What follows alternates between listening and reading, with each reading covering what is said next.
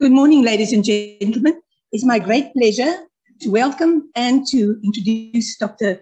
Tlou Masehele, who graduated from the University of Stellenbosch in 2017 with a PhD in entomology. Until very recently, he was employed by SANBI, that is the South African National Biodiversity Institute. And in his present job, his work areas include the cross between agriculture management, biodiversity management, and conservation. This morning, he is going to give us an overview of the South African bee industry. He has been involved with bee-related research since 2001. And from 2018 to 21, he was the chairman of the Western Cape Bee Industry Association. His main thought is that everybody should love, respect, and look after our nature. And I think that this thought resonates with all of us, especially here in Hermanus. Dr. Masehele, you are most welcome.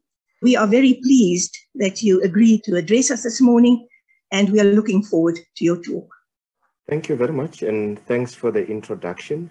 Yeah, so this is going to be a very brief talk. I won't be too long because I'm mostly going to touch on a few points regarding the bee industry and just not go into a lot of detail, as the provinces are very different in terms of beekeeping operations. So I'll just look at a bit of the high level things in terms of where our beekeeping is in the country and what we know and what we don't know.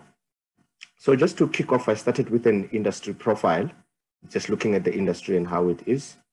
So we know by now that the Department of Agriculture, Land Reform and Rural Development, they are the main body at the moment for beekeepers to register and also to enforce certain regulations.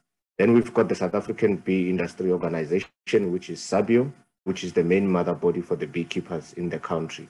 But at the moment, this is also a bit in dispute because not all beekeepers are registered with SABIO, and also not all provincial associations or bodies are also represented by SABIO. This goes way back because of how the politics in the industry are, and also there is a lot of disagreements amongst beekeepers themselves and even their associations.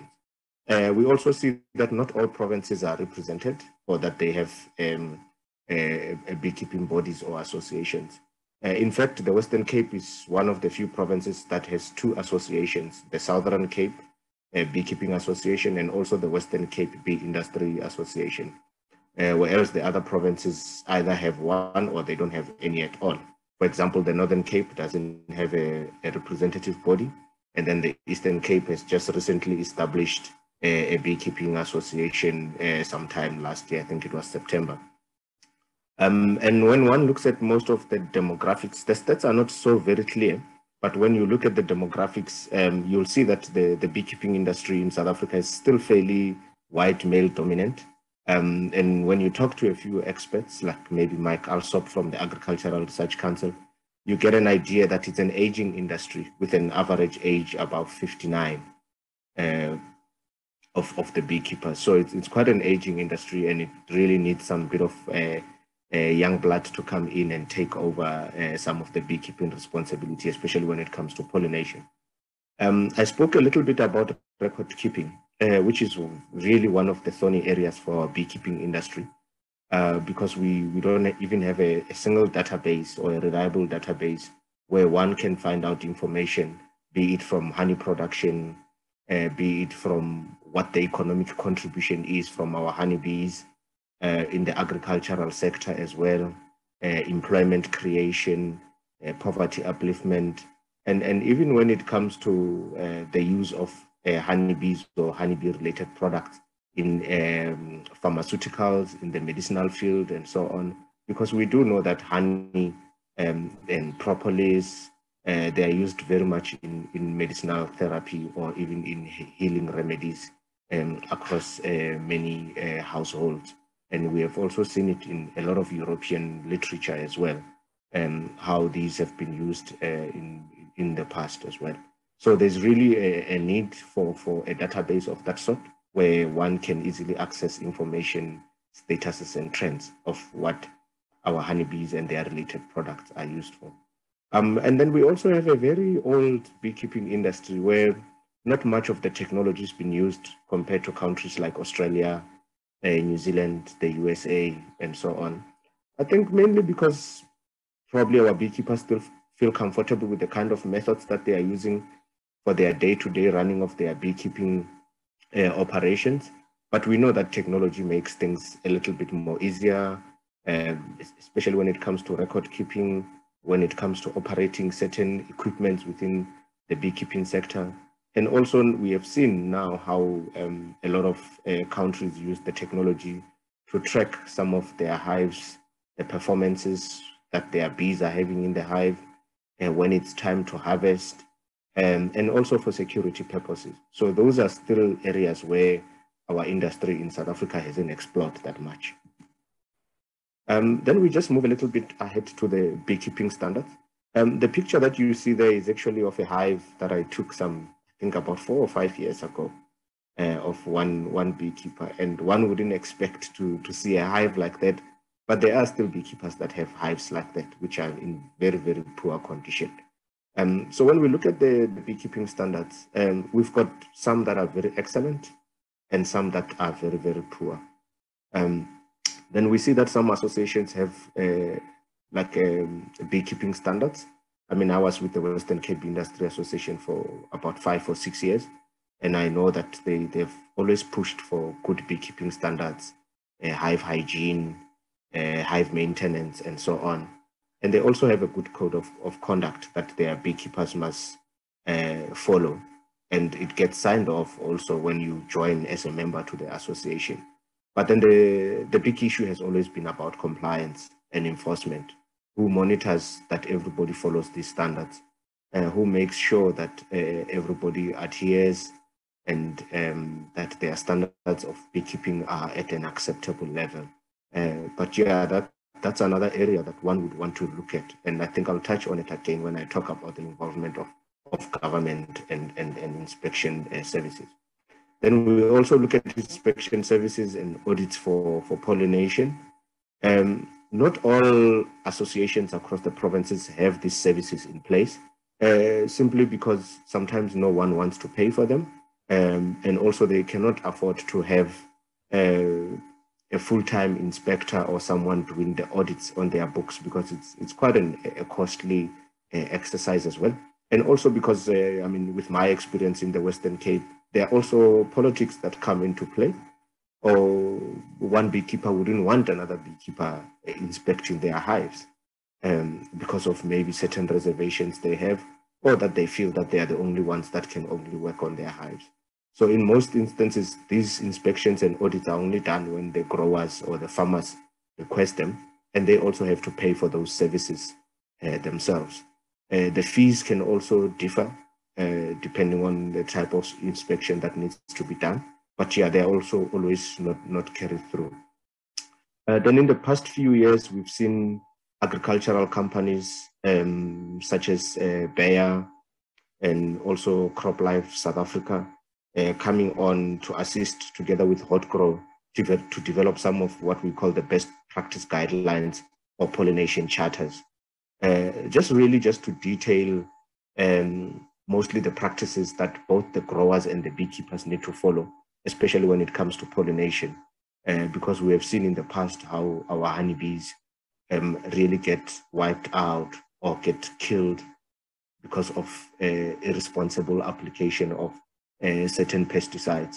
And these are the practices that still continue from season in, season out, because some of the growers are still not applying pesticides according to the label or according to the best practices or charters that have been developed by these institutions. But that's one area that has really improved over the last 5 to 6 years compared to how it was in the past 10 years, where really some beekeepers would just complain about pesticides hammering their colonies, but no one would be doing anything about it. Then we just quickly jump onto honey production. Like I said, the numbers are not clear. SABIO does publish their South African Bee Journal almost every quarter, and they try and update these stats, but they're not always accurate. So we really don't have a clear number of how much honey is being produced in South Africa. But then there are estimates which might be old. Someone might have new numbers, but the last numbers I think I got from Westgrow a year or two ago was that South Africa was still producing less than 1,500 tons of honey per annum. Some of us think that number is quite low. Others think it could be accurate. Then we know that we've got huge amounts of imports. I've got a number of about 3,000 tons. I know some people might say it's even above that, even close to 5,000 tons. But these numbers are just difficult to get. And I'll get to that also when I talk about government involvement, when I talk about the monitoring of the ports in terms of imports and exports as well. Then we see that there are quite a few variables that have led to the unstable number of honey production units, and also why in some instances we feel that the numbers have gone down. In the Western Cape, you'll be very much familiar with the gum removals or the eucalyptus story, simply because we know that in South Africa, 60% of the honey we produce used to come from eucalyptus. But over the years, I think since 2009, 2010 or so, a lot of the gum removals through a few initiatives just to conserve water and so on in riparian zones and catchment areas have really led to beekeepers losing a few good sites where they were relying on gums for that. Also, there have been changes in the forestry industry when they bring in new cultivars and new varieties for their own timber production and so on. But then those don't always flower at the time that the bees need them. Some of them don't even flower at all because they are more focused on fast-growing trees, maybe with even thinner barks and so on, depending what their industry is looking to achieve in terms of their market target. Then in the last few years, this has made headlines quite a few times. The issue of theft and vandalism on hives. It's been big problems in the Western Cape, KwaZulu-Natal, and also some areas of Mpumalanga province where beekeepers have lost high hive numbers due to theft and vandalism as well. Then for the Western Cape, the Northern Cape, and a little bit of the Eastern Cape as well, drought has been a huge issue the past, I would just say 8 years, but it's been variable from year to year. And then in the Western Cape in particular, we've lost quite a lot of vegetation to fires. And you'll know that fynbos takes quite a lot of time to regenerate or to recover. So beekeepers sometimes find themselves not being able to use those sites for at least 4 to 6 years before the vegetation can recover again. Then we also have competing land use practices where we've got settlements, whether legal or illegal in certain areas, that are now clearing vegetation to make way for people to either erect homes. We've seen also informal settlements in a lot of areas where beekeepers cannot use those areas anymore, because if you still use them, then you're left to deal with theft and vandalism in those areas that are close to those informal settlements. Then we've also seen new developments, be it either residential complexes or factory sites in certain areas that have also taken up most of the forage that the beekeepers would use to keep their bees. And then one which is a bit controversial, which is around the conservation management practices. This is has mostly affected the Western Cape, where a few years ago, Cape Nature and Sun Parks took a bit of a resolution and a stand that they would not allow beekeepers into nature reserves or in conservation areas because of certain concerns around competition of resources between managed honeybees and other pollinators, and also safety issues for bikers, hikers on trails and so on, because they feel that at high numbers might pose a threat to some of their visitors in those parks. So that has also led to beekeepers being shut out in most of these conservancy areas where some of them would have had access before. Then when we look at South African honey exports, some of us used to think that South Africa doesn't export honey at all. But from time to time, when you speak to a few beekeepers, you get to realize that there is a little bit of honey that's been exported to certain markets in certain countries. strictly not Europe, because we've got certain regulations that we cannot satisfy or comply with. But there's a small number of beekeepers that still do export honey to other countries. Then when we look at South Africa's honey market, there's a lady, Dr. Nanneke van der Westhuizen, who's just done very nice research in the West Coast, looking at South Africa's unique honey, or the fynbos unique honey, and also medicinal properties. I know she completed her studies. She was at Stellenbosch as well about 2 years ago. Quite very interesting research that one would want to look at. And this is really an area where I think South Africa's honey really falls short, because we've got very good vegetation that is unique in the world, very good climate and so on. And there's really an opportunity to market South African honey as unique honey based on its sort of area or region as you would know that the fynbos is one of the biodiversity hotspots of the world due to its unique vegetation. So there's quite a unique market and opportunity there for honey to be looked at in that way. But in terms of medicinal properties, we also still don't know much about the types of honeys that we have that could really point to a use of medicinal purposes. But I'm sure that there might be people that are more knowledgeable in this subject area than I do. But from speaking to some of the guys in the industry and just looking at the literature, we still have a lot of work to do here when it comes to just establishing the medicinal properties or the potential thereof that our honeys have in the country.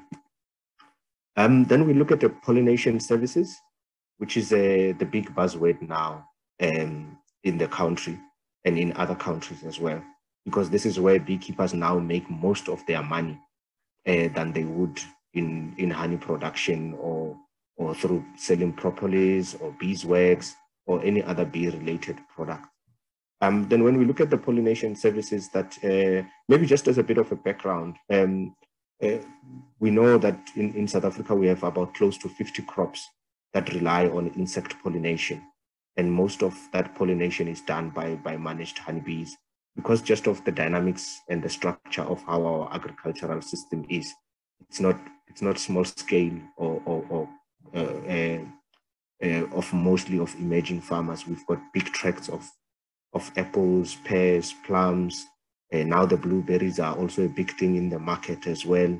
Avocados, macadamias, and they keep on shifting from provinces to provinces because of the climatic conditions and the new cultivars that come into these areas. So there's quite a strong need for pollination services, and the numbers keep growing annually when you talk to the beekeepers and some of the experts in the field. So we see that in this area, we have beekeepers that really have good hives that they send into pollination, but others are bad. Most of you might know that there are even legal cases in provinces like Mpumalanga, where some of the beekeepers would send in hives that are almost half empty, and the farmers end up with failed crops because those hives have not managed to successfully deliver a desired pollination service that they have paid for. Then the farmers and the growers also need to do their own audits before pollination, which is not always easy, because when you're running massive farms and you require 2,000, 3,000 hives for pollination, it is really very difficult to inspect each and every hive that comes into pollination. But we always encourage the farmers to pay for that pollination inspection or that pollination audit, so that they also happy that when they get the hives, it is hives of good standard. It is hives that can come in and do the work for their crops that they need. And like I said, it's a big money area for beekeepers. And there's no real agreement on pollination prices. The Western Cape Bee Industry Association does set a pollination tariff guideline each and every year around this time of the year, March or April, just after their AGM. Last year, the pollination price was just above 1,000 Rand. I haven't seen the new pollination price for this year, but it fluctuates, also affected by factors such as the petrol price, electricity. Beekeepers have to drive around a lot, so fuel does become a big factor. And over the years, because of the diminishing forage resources for bees, beekeepers have also had to feed more and more to keep their hives going and in an up phase for production. So they are also paying high costs for bee feed, for both protein and carbohydrates. So they need to recoup that somehow back into their operational systems. So a lot of that pollination price is also managed around that in terms of their input costs. And the pollination price is always based around 14 days or more, but mostly it's anything between 14 and 21 days. And that's when a hive will be in for pollination. And then the price just sits around it. And it also differs from one crop to the other. Some crops are pricier than the others in terms of pollination, just because of the period of time that the bees have to be in there. And also because some crops don't have any reward, or there's very little reward in terms of pollen and nectar that the bees can get from that particular crop. So the bees do take a bit of a strain and stress when going into pollination, and the beekeepers need to factor that in somehow. Then there's also still a big debate on what we call pollination stocking rates across the different crops and cultivars.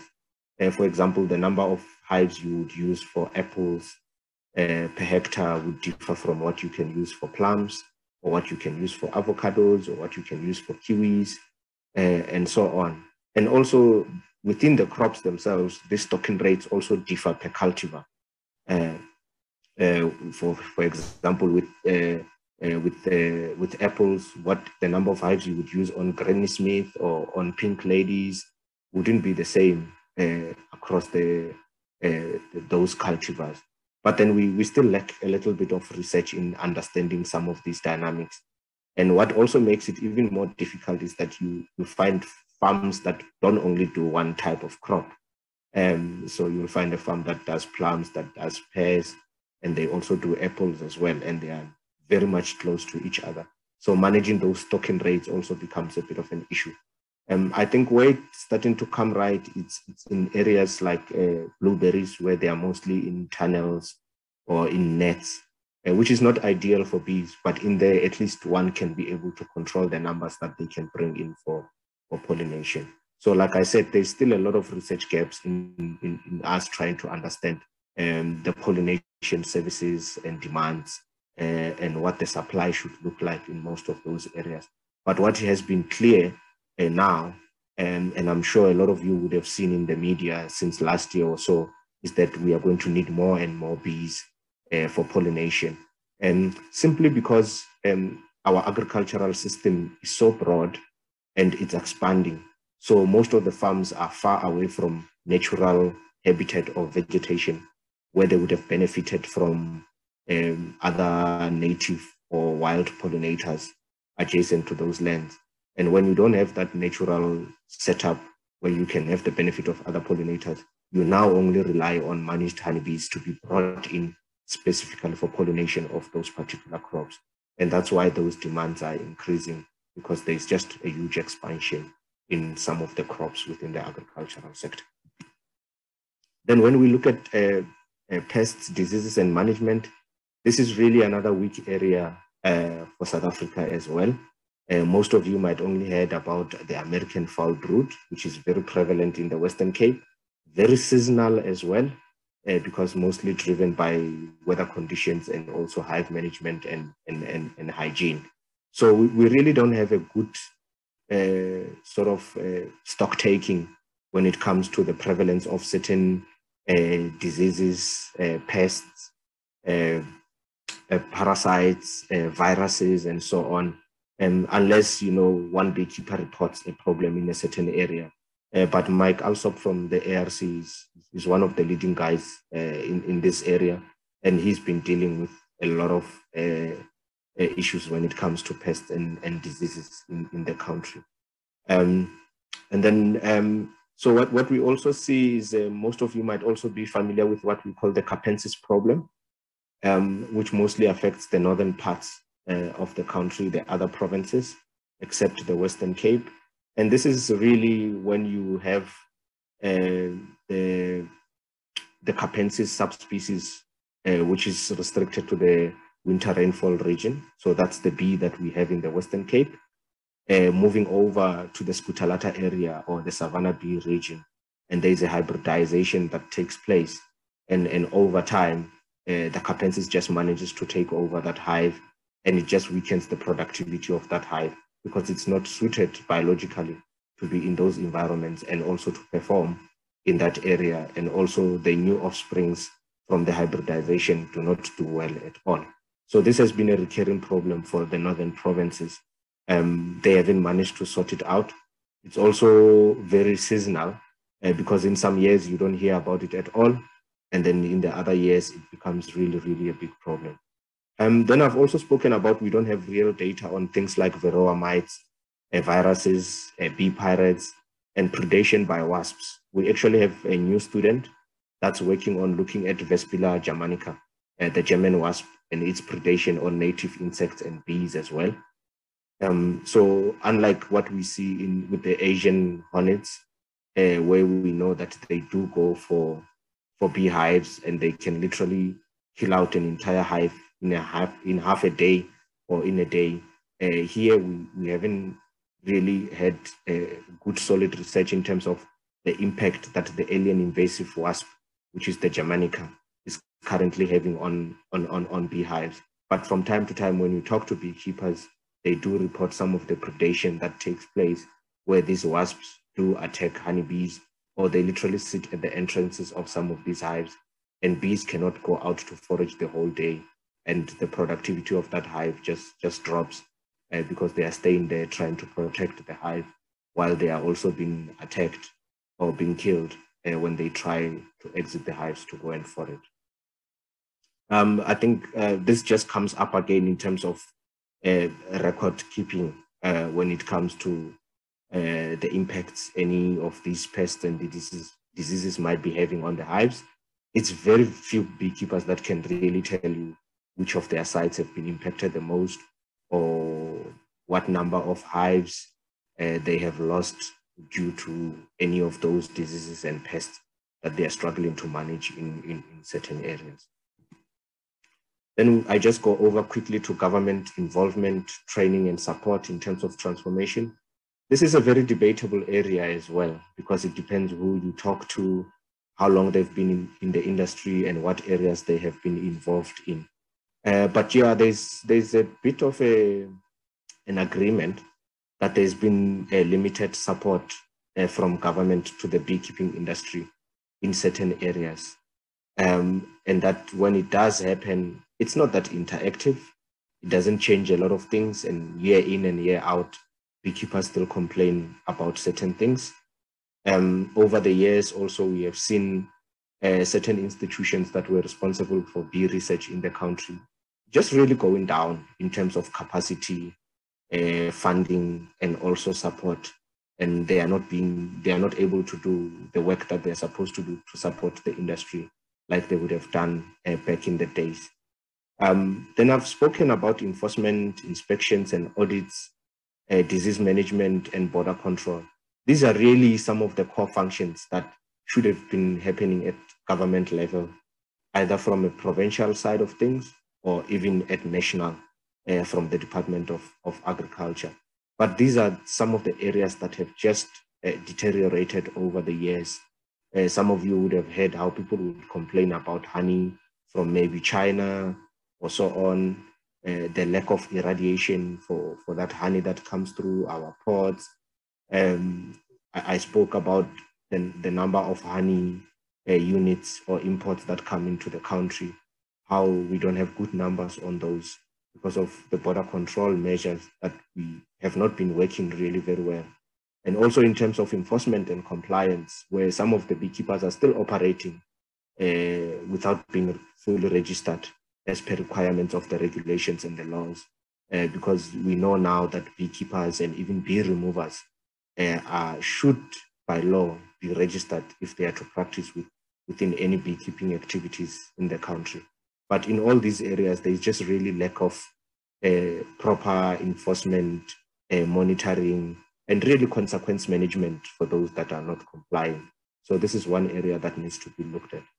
And then we know that over the years, government has spent millions and millions of rands training beekeepers, especially black beekeepers or emerging beekeepers, especially in provinces like the Eastern Cape, Gauteng, Limpopo, and the Northwest as well. And some of these beekeepers have also been given a lot of startup equipment for them to start their beekeeping operations. But after 2 to 3 years, those beekeepers, they just fall off the radar. You don't know what happened to them because there's not proper support, mentoring as well, that's also given to them. And the difficult one being them having access to market for their products. Because especially with honey, a lot of honey that's on our market is imported honey. So where do all the local honey go to? You know, why doesn't it penetrate some of our retail market or our chain stores? So that's where the big problem still lies. And also just professionalizing the industry as well. We still have issues of representation, issues of unity within the industry. We still have issues of beekeepers that just operate under the radar, and no one is holding them accountable for that. And that also contributes to some of the conflicts that I spoke to earlier in terms of beekeepers not wanting to belong to certain beekeeping bodies or associations in different provinces.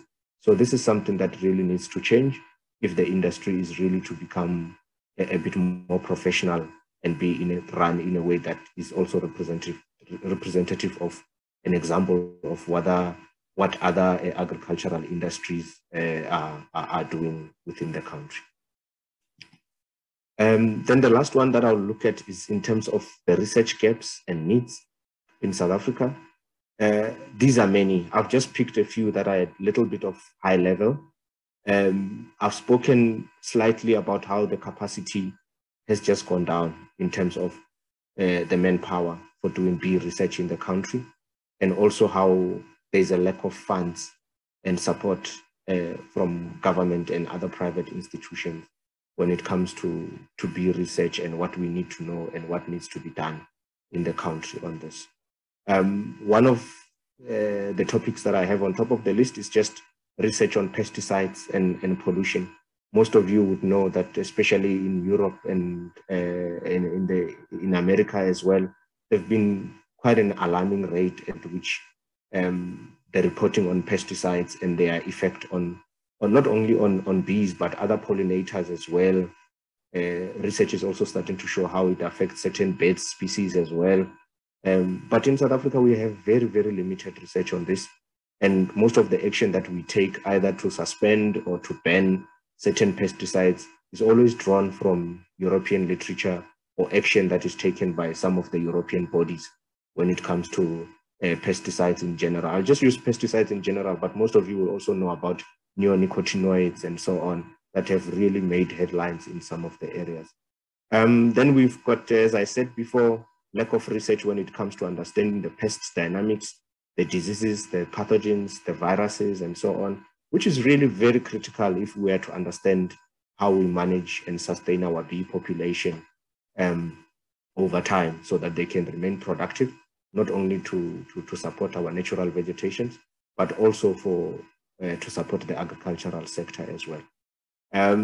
Through some of the work that I did with my colleagues and other partners, like the University of Stellenbosch, University of Pretoria also does a lot of good work on this, is really looking at the forage resources that our bees rely on, the plants that they need for them to survive, looking at the pollen and nectar.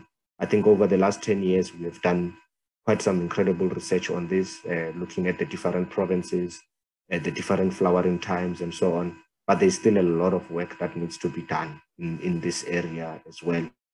There are a few people that have also tried to establish pollen libraries as reference for geographical classification of certain forage in those areas. And they've done quite a good job in those areas, but there's still a lot that can be done. And then the topic that everybody talks about these days, the impacts of climate change. We've got very little to no research that's happening on our bees when it comes to climate change, how they would be impacted, what the shift in seasonal variations, flowering times, and so on of certain plants will do, or what will happen to bees in this instance. and also in terms of their productivity level. We've heard about the increase of the 2 degrees in temperature, but we don't know how this is going to affect our bees and their productivity. So there's still a lot of research that needs to happen in this area. Then we look at genetics and migratory beekeeping. You would know that our beekeepers, they travel around, they move bees either from Hout Bay to Grabo, from Hermanus to Stanford, all of those areas, just for them to try and access good forage. And also during pollination season, bees get moved all the way up to Lanesburg. We know there are bees that go up to Oudtshoorn as well. So there's quite a lot of movement, but we don't know what that is doing to the genetics of some of the bees that are being moved into those areas. What happens when they get to mix with other populations, be it either bee managed populations or wild population. So that's one area that needs to be looked at to see how the gene pool is behaving in between the managed bees and the wild bees. We don't like to separate them because it's the same subspecies, but it's always nice to differentiate when we talk about them, because the bees that get to travel or to be moved long distances are the ones that are kept in the hives or the boxes by the beekeepers. Then theft and vandalism, I've spoken about this before, but it's one of the big cost areas for beekeepers when it comes to them maintaining security for where they put their hives, be either on public or private land. But we still don't understand what drives these acts of theft and vandalism fully. There are speculations around beekeepers stealing other beekeepers' hives to use them for pollination, others just vandalizing and stealing their honey to sell it. But all these dynamics are not fully understood. So it will be a bit of speculations if one was to pinpoint 1 or 2 factors that are driving it. Then I spoke about hive hygiene and maintenance and management as well, which is a big area, because if you are to sustainably maintain and manage your hive for a longer period for good productivity, you need to make sure that your bees are doing well. You need to make sure that they are disease-free, they are virus-free, pathogen-free, so that they can also thrive to carry on over to the next generation, and that you can use them for longer periods for pollination purposes, and also for honey production as well. Then I spoke about the pollination dynamics as well, when it comes to how many hives per hectare are needed for pollination across the different crops, the different cultivars, and so on. So these are some of the areas where there's still a lot of research that needs to be done. So for some of you that might be interested or still have a bit of free time on your hands, some of these projects can really be started just by you just observing what happens in your backyards, especially when the climate change issues. If your trees and your plants are still flowering at the same time each year, are you still having the same number of bees or other insects visiting your garden at the same time of the year? And one could really create a good journal that can paint a picture just through those observations in terms of what is happening when certain conditions of rainfall and temperatures just change annually within your small setup or the gardens. And that could over time just tell a picture of what could be happening in those areas. So these are some of the areas that I just wanted to cover for today as an overview. And that just concludes my presentation. And thank you very much for your attention. And I'm flexible to take any questions. May I just come in here?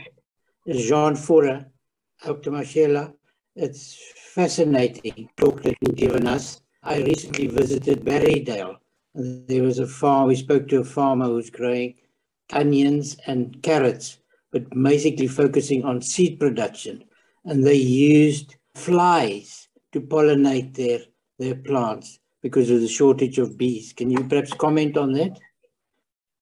Onions are always a tricky crop because I know that in some of the areas in the Karoo as well, they do bring in bees to do pollination on onions for seed.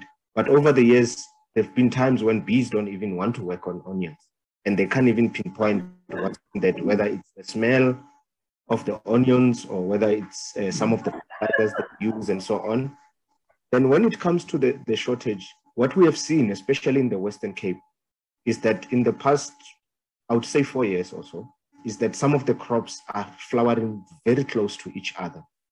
We have seen it as well in the Grabo Valley, where now in one period, there's a huge demand for bees in those areas. And if you don't get into contracts early with some of the beekeepers, you'll find yourself scrambling for hives when the time comes. And then when you talk about them using flies and so on, I wouldn't be surprised, because remember, some like blueberries, for example, we know that we use honeybees for pollination of blueberries, but in most of their countries of origin, honeybees are not even used for pollination at all. So you can get some of the insects that can still do the same level of pollination or give you the same amount of productivity level than you would when using honeybees. But I mean, I've never worked on flies that can be used for carrot and onion seed production. So it will be interesting to see what setup or management they have, and if they really have a good number of those flies that they can use. Do you perhaps know which fly species they use at all? No, unfortunately, I don't know the details. It was fascinating. Yeah, thank you so much. Yeah, no, it would be very interesting just to see which species they are using. And I'm sure very good results in terms of seed size and seed weight as well, because of the pollination that can be rendered by those particular flies. Thank you for that, Dr. Fora. Anybody else with a question? What is the lifespan of a bee? Thank you very much. These are some of the questions that sometimes we just forget to address ahead of time, because we take it that most people are bee lovers now. So mostly, so we've got 3 types of bees in a hive. We've got the queen, and you can only get one queen in a hive at a time. It's got a lifespan of about 3 to 5 years. And then we've got drones, which are called the male bees. They hardly leave the hive at all. They only leave the hive for mating with the queen during a particular mating time. Very defenseless, very lazy. They hardly do anything in the hive, just to be fed and wait. And they just wait to mate with the queen. And then we've got the worker bees, which we call the ladies. Those are the females. They do all the work in the hive. The nurse bees, cleaning the hive, protecting the hive, and so on. And they've got a lifespan of anything between 28 and 36 days.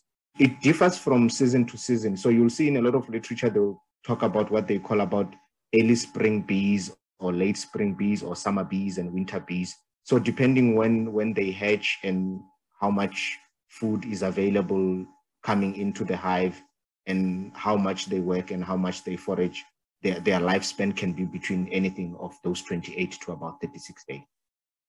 Thank you very much. Anybody else? What can we do in our gardens to encourage the bees to come and not to use pesticides? We do know, but is there anything else? No, absolutely. There's always something we can do. In our gardens specifically, one of the things I always preach is just that bees, just like us, they need a healthy, pollutant-free environment. So if you can even put out a little bit of a water for them out there, if you can just make sure if you're changing plants or bringing in new plants in your garden, talk to the nursery close to you, ask them what bee-friendly plants they have, because a lot of nurseries have that now, where they've got they group their plants according to certain categories: bee-friendly, moisture retention, nutrient fixing, and so on. And just ask them about the bee-friendly plants and so on. And also some of the weeds that we like to take out in our gardens, some of them are very useful to bees.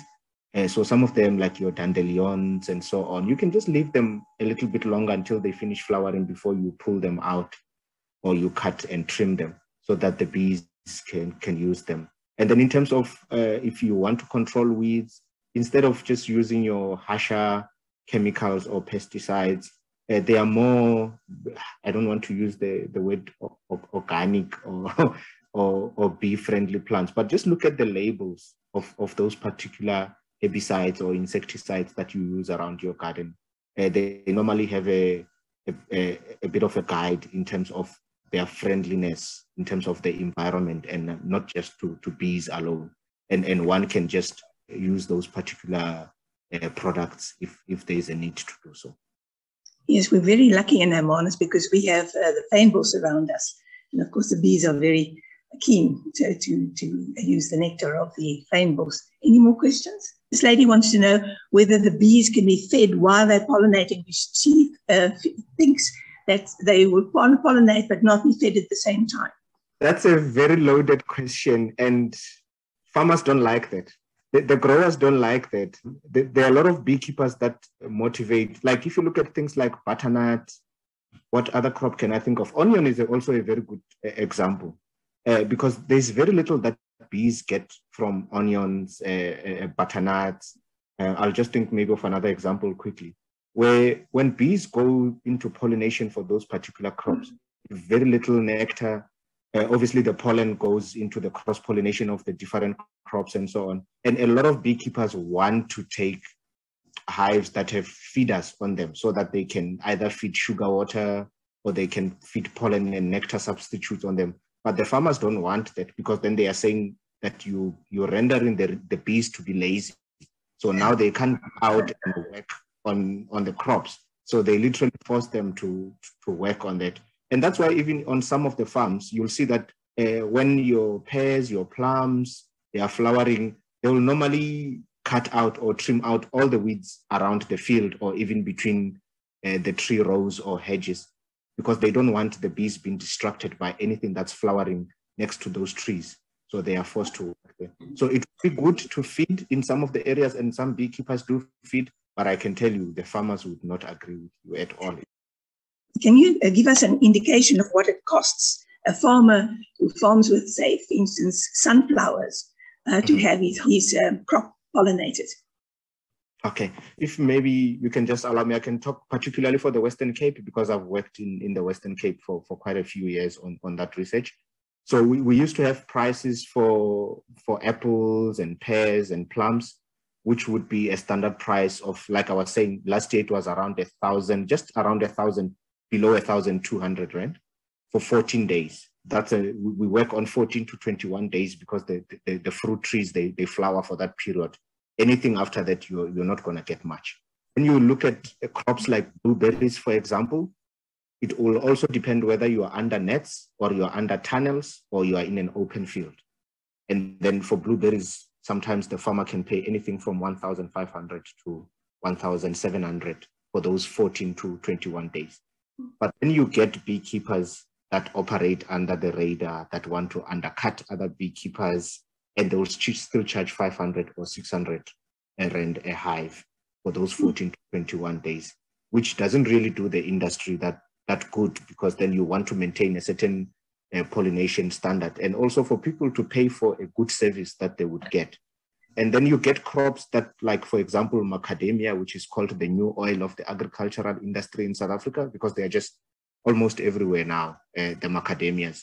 And there's very big competition on pollination for macadamias. And there you get a range of anything between 800 and 1,200 hives. But just like some of you would know with the almonds in the California, where the hives go in and they don't come back because of the pesticides that are being used on those particular crops, macadamia also have a bad reputation, unfortunately, of hives going in and not coming back. If you take 100 hives, you know that you will probably come back with, if you come back with 60, 70 plus, you are more than lucky because of just how the management is of those areas. So some beekeepers wouldn't want to go into certain crops at all because they know that the hives coming out, sometimes you don't see the effects immediately, but 2, 3, 4 weeks down the line, your hives just start dropping one by one. And 4 months down the line, you have lost almost 50% of your hives. I suppose you want to know what the legal status is. The legal status of abandoned bees in a hive. Okay. Yeah, and is this like a formal hive structure that a beekeeper would use, like your normal box? Yes. Okay. So if that beekeeper is registered, like I said, through the Department of Agriculture, each hive must be marked with a number. Usually when you are in the Western Cape, it will be, they are all CA numbers. And then now they've got the WC numbers. They are all a bit provincial now. So if you are in Gauteng, it would be a GP number, for example. In Mpumalanga, it will be an MP number. So that number, if you call or you email any of the local associations, now it's even nicer because we've got WhatsApp groups as well. And I know that the POPIA Act has made things very difficult for some of the people, because you can't just give out information now. But what we used to do, you can ask who this WC 136 belongs to, and then whoever is the secretary or the chairperson of the association can come back to you and say, okay, this hive belongs to Mr. Pretorius, here is his number, and then, if you can arrange for him to collect that hive, then it can be done so. But beekeepers are very naughty as well. I know especially in the Hermanas areas, Tlou by, we've had a lot of calls where a person would say, I just woke up this morning and there are like 25 hives around my yard. I don't know who dropped them here, because they are so desperate to access forage, and they would do that, knowing that in 2 weeks' time they can come back and harvest honey or pick up their hives again. But that's one of the ways you can trace them. Beekeepers know each other in most of the areas, so that number that they should have on their hive when they mark their hive, that's the one that you can use through the Department of Agriculture or the other associations to see who it belongs to, and then to get in contact. Thank you, Doctor, for your well-prepared presentation. It's been very interesting. I have two questions. One is, you spoke of the insect and fungal type threats as pests to bees. I don't think I heard you mention anything about honey badgers. I know in some areas honey badgers are a major factor in terms of damaging hives. Could you comment on that, please? The second question, I was disappointed to hear about the amount of money being spent on training people to take on hives, and then that they were falling off the radar. Some years ago, I read about a very successful project in Mpumalanga where there was an entrepreneur who set up a processing plant to harvest the honey, and that the rural African people were given hives that they could install in the areas around where there was gums and various other suitable producing plants. And that honey was then collected in the frames, taken to the processing plant. And the rural people had a major benefit from that. Are those the sort of people that are falling by the wayside now? Because I think it's a huge opportunity for rural Africans to develop business skills using the bees doing the work. Thank you. Absolutely, and thanks for the two questions. I'll just start with the last one. So there have been a few good examples of projects that have come through. Like there was one project in the Vembe district in Limpopo province, where the Department of Agriculture really did a great job. And I think there are still about close to 300 plus beekeepers that are still running that operation. But then you have a few where like money has just gone down the drain, and unfortunately. But beekeeping has been shown in a lot of areas, countries like Botswana, Swaziland. Zambia is also one good example where some of these beekeeping projects for rural communities have really brought in skills, a bit of economic benefits, so that families can start providing for themselves as well. So you do get such good cases where you've got very good examples. But then you also get people that just get all these government contracts to train beekeepers, and they just do a fly-by-night job. And 3 or 4 months, I mean, myself and a few other guys, some of you might know Yaku Wolfert from Swellendam. We've done and assisted some beekeepers in the Eastern Cape a few years ago. I think it was between 2011 and 13. And within 2 years, there was about 6 million that was spent in that project. And the whole consortium just collapsed. You know, sometimes it starts with the politics. Sometimes the community themselves, they fight for certain resources and positions within those co-ops and consortiums, and they just collapse. So when you see those kind of things, it's not a nice thing to see. But in areas where they've worked well, it's really great that they're coming through. Then I think the first question you was mostly asking about the honey badgers. So if you could remember well, the honey badgers used to be a protected species in South Africa because their numbers were very low. And then the WWF came up with a very nice initiative where you could see some of the honeys used to have that honey badger sticker on them because they were in some of the areas, especially where hives were kept in nature reserves and so on. There was quite a lot of issues with badger vandalisms on hives and so on. So to protect the badgers by then, they came up with this badger-friendly sort of initiative or sort of a stewardship of some sort, so that they would encourage beekeepers not to kill the badgers if they are vandalizing hives in their areas and so on. But then I don't know what happened with that program, because I hardly even see any honey with badger-friendly stickers on them anymore. There are still a few out there, but very low numbers.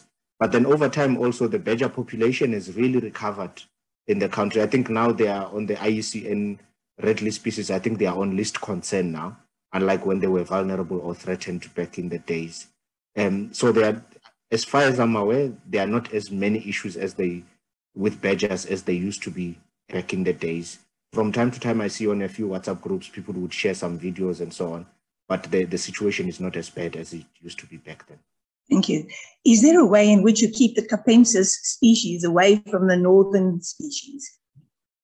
Unfortunately not, because like I said, beekeepers are naughty.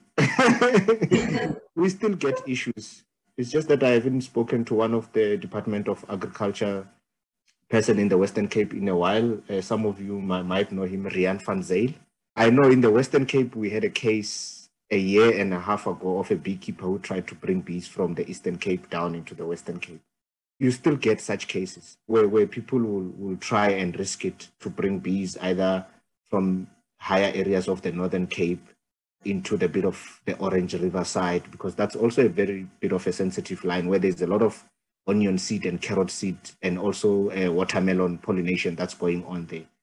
But yeah, we do have laws and regulations in place that prohibits beekeepers from taking bees from the Western Cape up into the other provinces and the other way around. But you do get naughty beekeepers that still try.